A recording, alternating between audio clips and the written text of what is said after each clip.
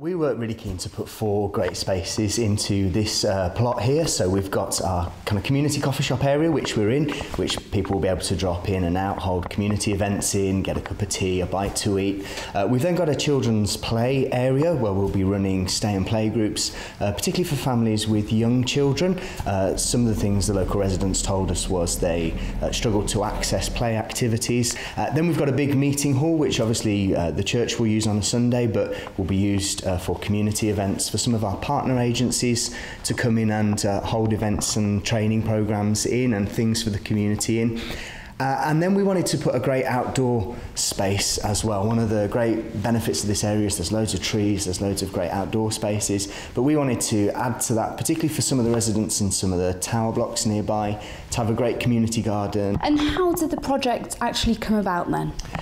So there's always been a church presence on this site since 1980 when the first church was built here, but about 3 or 4 years ago the building really started to fall into disrepair. We started to look at what the costs would be to kind of keep the building up, replace the roof that was leaking, and it just became really not worth keeping up that building. The costs for maintaining it were getting so high.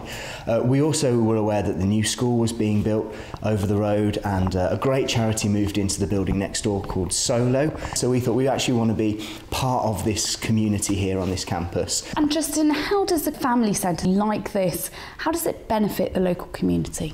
I think it just gives great spaces for the community to come in and to connect. There's a great community spirit here. There's a great atmosphere around the areas you're walking around. There's a great family atmosphere. So we're just trying to provide a space where people can come in, can connect with each other, can bring their families, can bring their children, have a space that they can be proud of, that they can feel is their space, and then from that be able to access different activities and services that we can offer as a church.